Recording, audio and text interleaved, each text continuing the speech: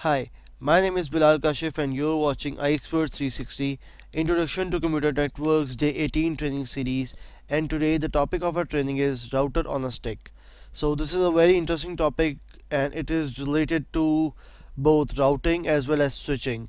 Many of the ISPs use this topology and use this protocols to run their network more efficiently.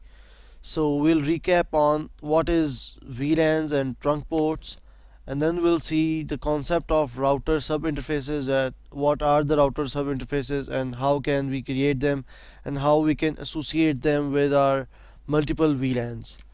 And then we'll configure a lab topology using router on a stick, and then we'll verify our topology, and then we will conclude this video. So let's get started. First of all, this is the topology of what we have so far studied about VLANs and trunks. So what is a VLAN? A VLAN carries multiple. So this is the VLAN. Here we have two computers working on the VLAN. So in our previous videos we have studied that what are the features of VLANs and how we can create them. So basically VLANs are used to control the broadcast of a switch, and it is also helpful if we want to just make use of different networks in a switch. Let's suppose we have this switch and we want to use 192.168.1.1 network here, and then we have another switch which I want to use a different network address, 192.168.2.1. So what we can do, if we have a manageable switch, it doesn't matter we have a layer 2 switch or a layer 3 switch. If we have a manageable switch of Cisco or any other vendor, we can just divide that switch not physically but logically. We can have more than 2 or 3 or 5 networks, and we can associate few ports just like we have done this. We have associated two ports, port number 1 and port number 2, with VLAN 10, which is having a network of 192.168.10.0, and similarly we have associated port number 3 and port number 4 on another VLAN, that is VLAN 20, and we are using a different network here. So basically this two PCs and these two PCs cannot ping each other, but we can configure a switch that in such a way that they also can ping each other, having different networks. And this is where our trunk came into work. Basically a trunk is a port which carries the data of all of the VLANs. So in the upcoming topology we will be configuring trunk, and then you'll be seeing that how a trunk is configured and how a trunk actually works. So this is a concept of router subinterfaces. Just like we can divide a switch into logical interface, like we can have multiple VLANs, just like that in a router we can have sub interfaces. Like there would be actually physically it would be one interface, but we can create multiple sub interfaces and associate multiple VLANs with them. So if we have a layer 2 network switch and we have to make communication between possible between different VLANs, we need a router. But if we have a layer 3 switch, we would not be requiring a router. There would be only a single command, and that topology is also in our upcoming video. So these are the commands which are used to create a sub interface: enable, then config t, then you can see the actual port address is FA0/0, but this .1 is the sub interface, and then we can assign IP address to that interface, and then we can associate a VLAN. See, encapsulation.1q, that is the encapsulation, and here we can add a VLAN ID. So this is how we can create And this is a topology with which today we are going to configure in packet tracer. See, we have a router here. Actually, if we what is the basic purpose of this topology? See, we can have VLANs. These are my two PCs and these are my other two PCs. What is the use of this switch and this router over here? Actually, this is a layer 2 switch, and as we all know, layer 2 switches doesn't support routing.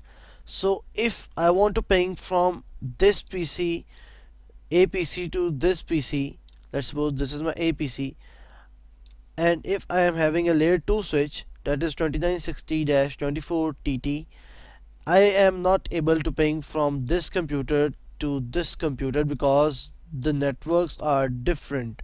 So in that case, I need a router. I will configure two sub interfaces in the router and associate my VLANs in this single interface. So when this A will ping B, the scenario would be the packet would go from switch, then to router, and then back to switch, and then back to the VLAN ports of route PCB. So that is how my ping would work. So let's get started in packet tracer and let's configure this topology. I'll see you guys in packet tracer. So here I am in my packet tracer, and there is nothing there is no configuration right now in my switch or in my router. Only I have assigned IP addresses to my PCs to save the time, and that is 10.0.0.10 here, and default subnet mask, and this is the gateway. So in this case, this 10.0.0.1 will be my IP address of the sub interface that I will configure in my router later. And same is the case with the VLAN 20. I have set an IP address 20.0.0.20, 255.0.0.0 and 20.0.0.1 that would be used in my router sub interface. So let's create a VLAN first. So right now we have, if we want to check that if our switch have other VLANs, the command is show VLAN brief. So right now we don't have any VLAN. See, we only have one VLAN that is default and all the ports are member of that VLAN.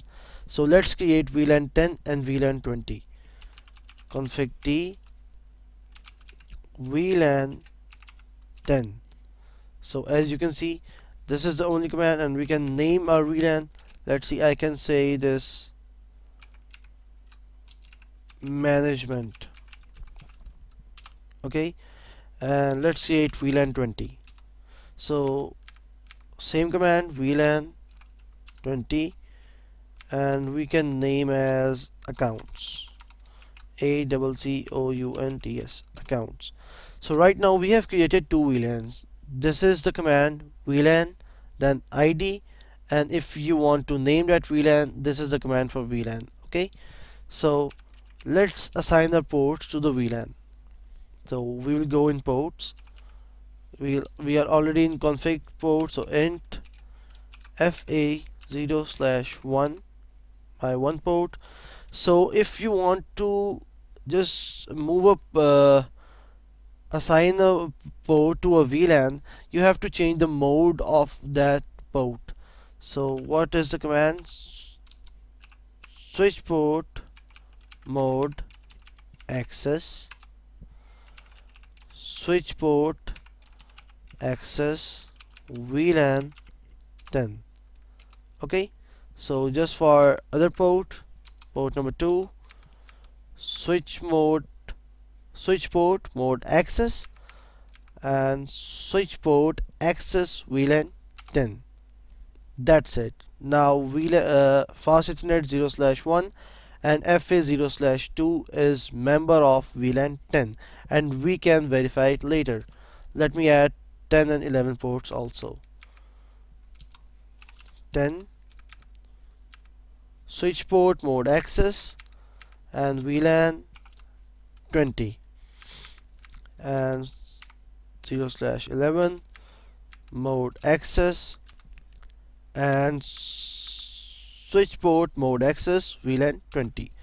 So if you want to verify that whether these two these 4 ports are added individually or not. Show VLAN brief. So as we can see, we have a VLAN 10 name management active, and 2 ports are added, fast ethernet 0/1 and FA 0/2. And if we want to see, we can see that VLAN 20 is also in the accounts, name accounts, and it is active, and it is fast ethernet 0/10 and fast ethernet 0/11. So we have to assign IP addresses to these VLANs. So what we will do, just like VLAN 1, we will go config t interface VLAN 10 IP address. In VLAN 10 we have 10 networks, so I will give 10.0.0.5 255.0.0.0 and then no shut. And just like that, I'll go in VLAN 20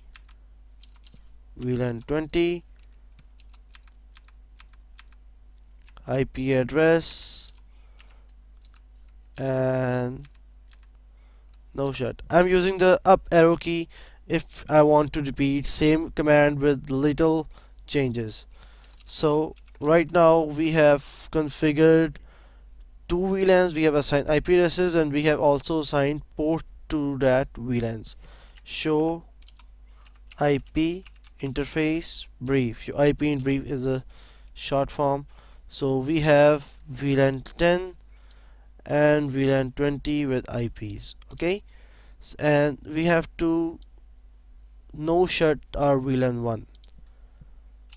Config T interface VLAN 1 no shut, and we're good to go. So let's try to ping from this PC to our switch. Ping 10.0.0.5.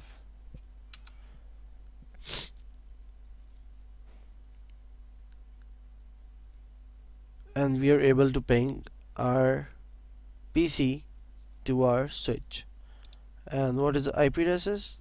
10.0.0.10. Okay, let's try to ping from this PC to other PC. Ping 10.0.0.20.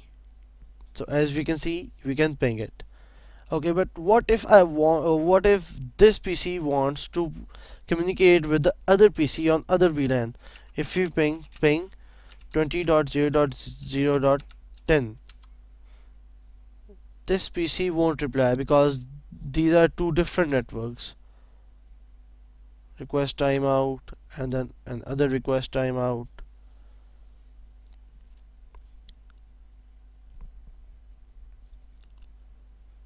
So this PC won't ping, and the whole purpose of this lab is to make communication possible between two different VLANs using a layer 2 switch and a router. So what we are going to do now, we are going to create a trunk port here. So how we can create a trunk port? Config T, I have assigned a wire in FA0/3. I'll go interface FA0/3 switch port mode, and if I question mark, we are having 3 options. By default it is the dynamic option that is already running. So we want to create a trunk port, switch port mode trunk. Okay, now this port is acting as a trunk. And then what we are going to do, we are going to allow VLANs on this trunk. So switch port trunk allowed question mark VLAN, then question mark. We can just use these options. Add if you want to add specific VLANs, or all if you want to allow all VLANs, and accept if we want to deny some VLANs and allow some. So we are here going to use all. So this is how we have configured trunk interface on our switch. So how we can verify it? Show interface trunk. So right now it is not showing something because this protocol is down.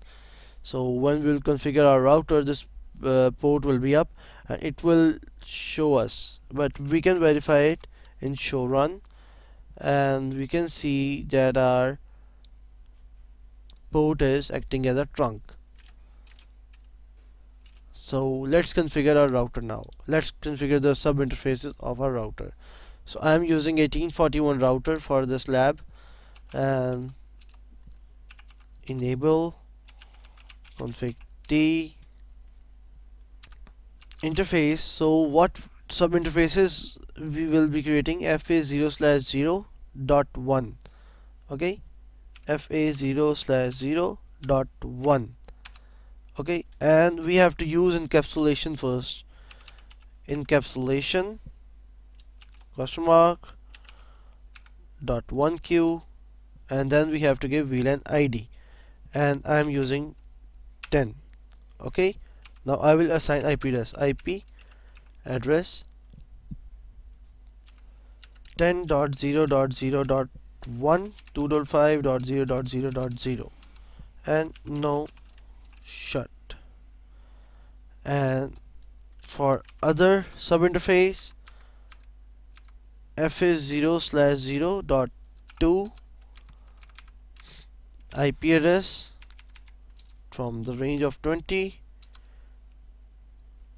Sub interface already configured as PAT. okay, configuring IP routing on a LAN sub interface only allowed in that. okay, see, it is going I have entered this command to let you know, if you try to enter IP address before encapsulation, it will give you an error. So what you're going to do, interface FA0/0.2, and first you have to enable encapsulation 20. Now it will not give you an error. See, there is no error. And now we want to unshut the port.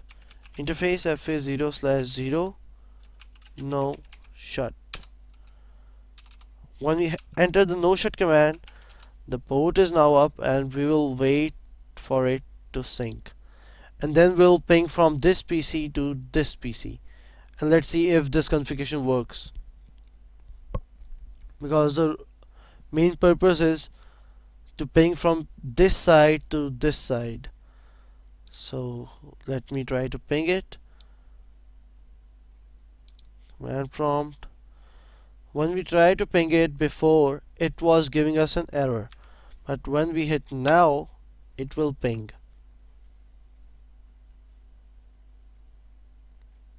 See, we are getting reply, because if I can use this a simulator, I can let you know that how this whole thing is working. So how this whole thing is working, a packet, when this PC try to ping this PC, a packet flows from this switch, and the trunk carries that packet to the router. The router then shift the packet to another VLAN and give the response back to switch, and then that packet is broadcast in another VLAN, that is VLAN 20, and the packet is received from here, and reply also comes back. So if I want to ping other PC, ping 20.0.0.20, and I hit enter, I will get a response, because all the routing is done by switch right now, and the switch is and basically what is happening here, the switch carries all our data of VLAN 10 and VLAN 20 and delivers it to a router, and then router distributes that packet back to the switch, and the switch broadcasts that packet in its specific VLAN broadcast domain.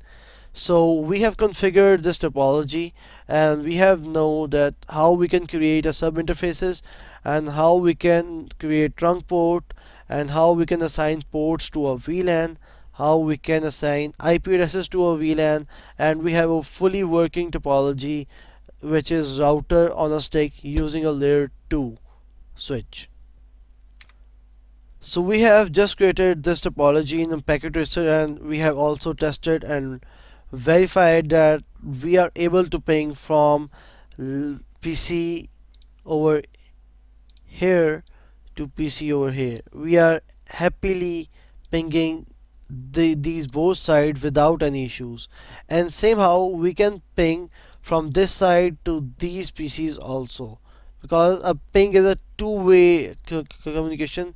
The packets are sent and received to make the ping possible. So this brings us to the conclusion of this video, and what we have learned so far is how we can create VLANs and how we can assign ports to it, how we can assign IP addresses to that created VLANs, and what are trunk ports, and how we can create trunk port and how we can configure them, and how we can allow the flow of VLANs on a trunk, and how we can configure router on a stick, like what are the sub interfaces and how encapsulation works and how the packets are transferred from one VLAN to another VLAN, and make the communication possible between two different networks and two different VLANs. So in the upcoming video we are going to learn about inter VLAN routing using a layer 3 switch. I hope you understand this video, and stay tuned to get the latest notifications from our channel. Thanks a lot for watching, and I'll see you in my next video.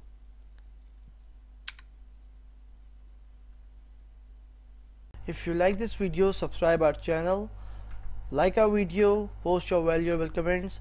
You can contact me at my Facebook, my WhatsApp, my email address, on my YouTube channel by posting your valuable comments, and on my Skype.